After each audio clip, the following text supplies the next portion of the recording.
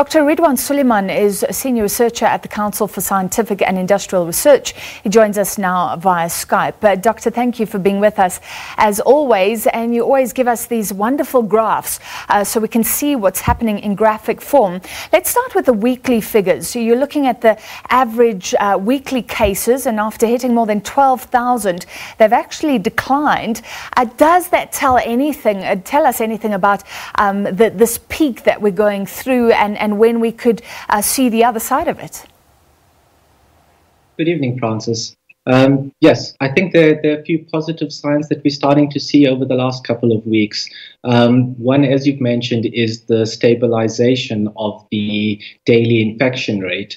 When we last spoke, about 3 weeks back, we were in the middle of a surge where the doubling of COVID-19 cases was every 2 weeks. What we can see now is that the number of cases has certainly stabilized. Of course, there are limitations and nuances to the data, and one needs to be aware of that. In terms of the cases in this particular graph, they are limited by the number of tests. But looking also at the positivity rate, which is quite high in South Africa, it has also stabilized, and one can say, therefore, that the infection rate has somewhat stabilized. The actual decrease that you're seeing here over the last couple of weeks, that can be attributed to and correlates quite well with the decrease in the daily testing that we've seen over the last couple of weeks. So we can't jump on this and say it's all getting better because it's linked to testing.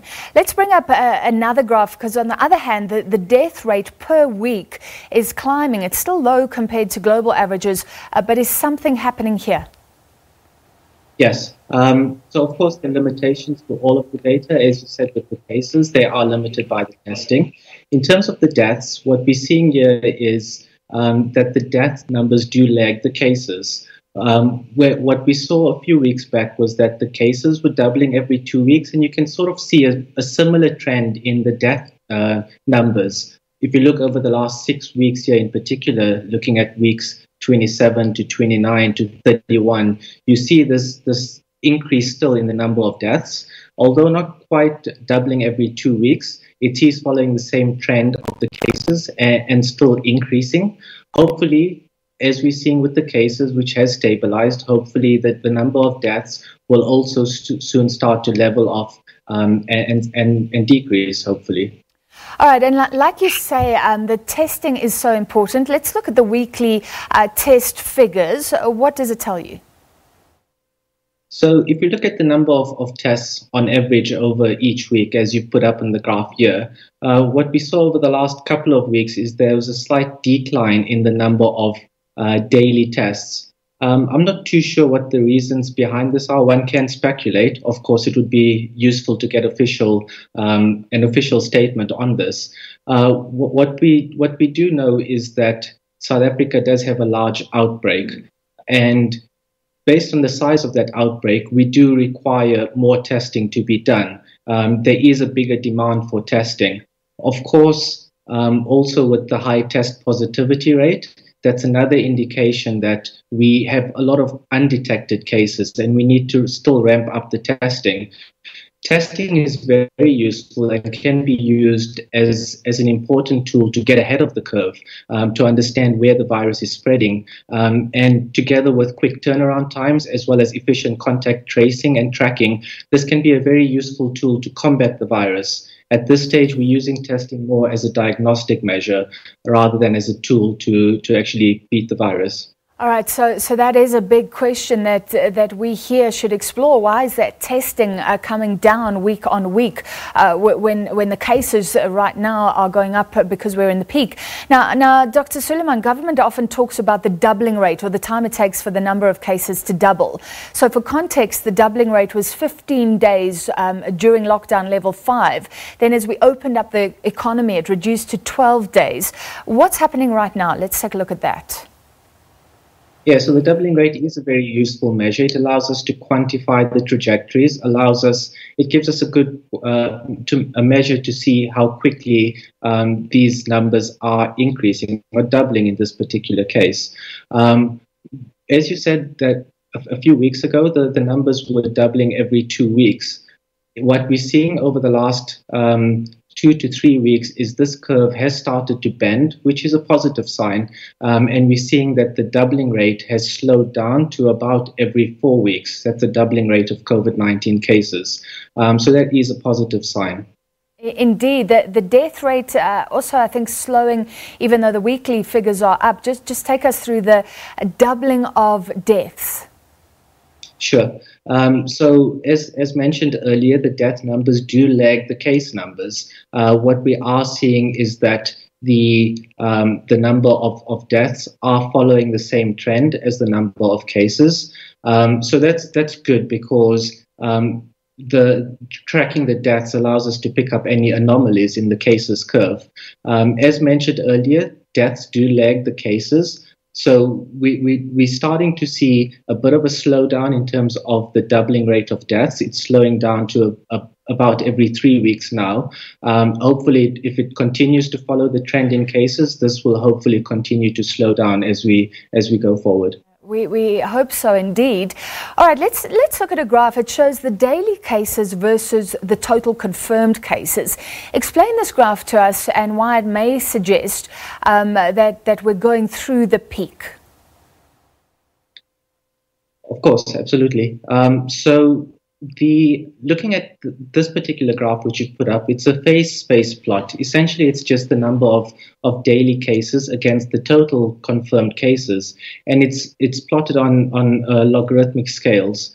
Essentially, it's just useful to show when we are actually bending the curve, and it's a very relevant question right now, where everyone is asking whether we're peaking, and when we talk about peaking, we talk about whether we're reaching the highest point or the highest number of daily COVID-19 infections.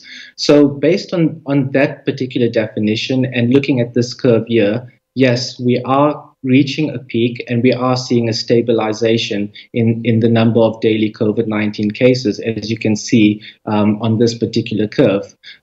As mentioned before, there are limitations and cases are limited by testing, and the actual decrease that you're seeing in this particular curve can be attributed to the decrease in testing that we spoke about earlier. So simplistically, it means that things will get better here on in, not progressively worse. Yes, hopefully if this trend does continue, we hope that we have reached the highest point and that things will now slow down. Of course, when there is a caveat to that, and that is the testing. You just put up the test positivity rate, and I think that's a very important measure to track right now in South Africa. As mentioned, the number of tests that we're conducting has not kept up with the scale of the outbreak. The current test positivity rate is averaging around 25%, which is quite high. In other words, what that means is that finding positive case for every 4 tests conducted, which also indicates that there are many undetected cases. The good news, however, is that the positivity rate has stabilized and is starting to come down somewhat.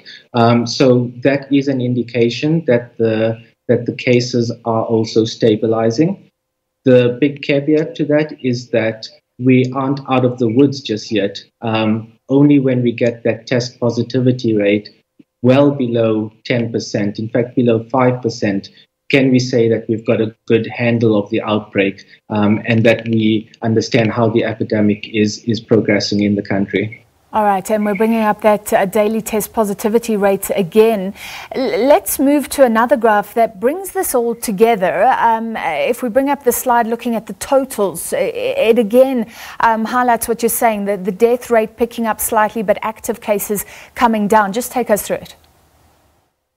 Sure. So if we, as you mentioned at the beginning of the show, that we have passed over 500,000 confirmed cases, and that's indicated by the total in the black line. On a positive note, the number of recoveries has been increasing. and it's increasing quite significantly over the last few weeks, as you can see by the green line on this curve. The recovery rate is now over 68%, which is very positive. What that means is that the active cases or open cases, that being the total minus the recovered minus the deaths, that has sort of plateaued, as you can see, and is starting to decrease. So we're looking at about just over 150,000 active cases at the moment. And hopefully, if we continue to put forward the right measures and to practice those preventative measures, we can drive that curve all the way back down to zero, at least as close to it as possible. Doctor, can you explain when you are deemed to have recovered?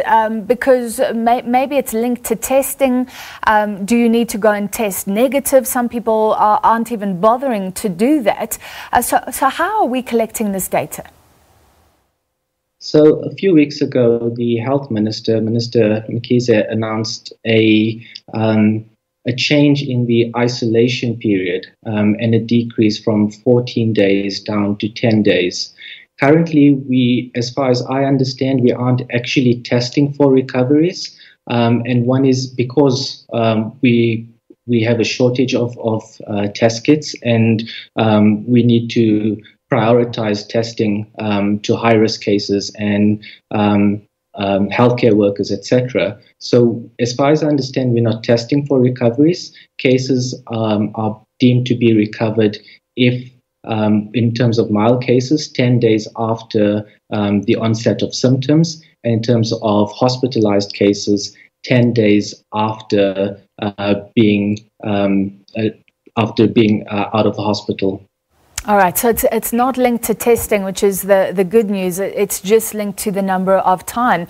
Finally, let's take a look at the provinces. Gauteng has had the most confirmed cases. We're at about 178,000 or so. Deaths above 2,000.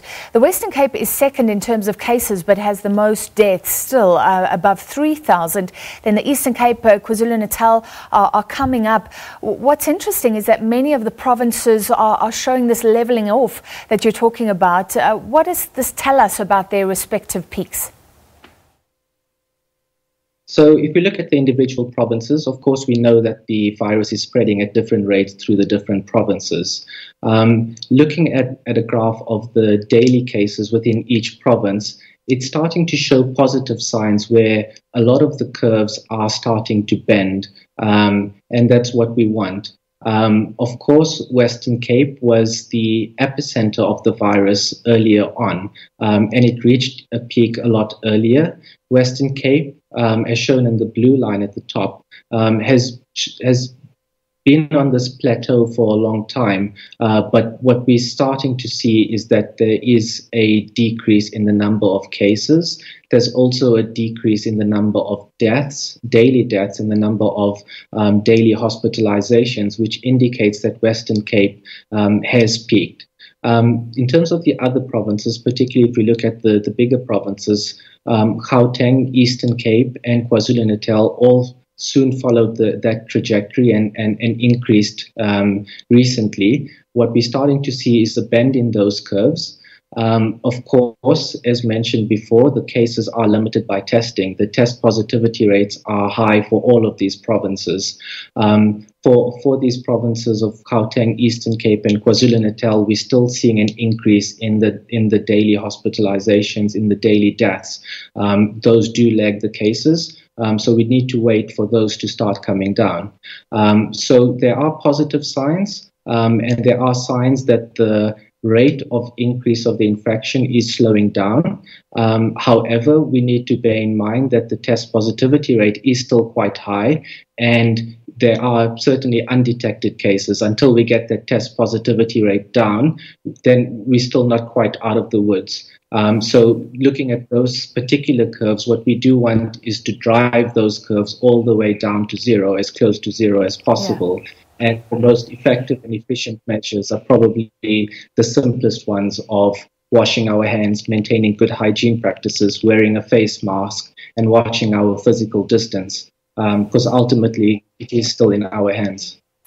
All right, this has been fascinating. Thank you so much. That was CSIR Senior Researcher Dr. Ridhwaan Suliman. And some positive news, as he says, the Western Cape through the peak, data suggesting other provinces may be heading towards the peaks, although you need to ramp up the testing to make doubly sure. All right, thank you very much, Dr. Suliman.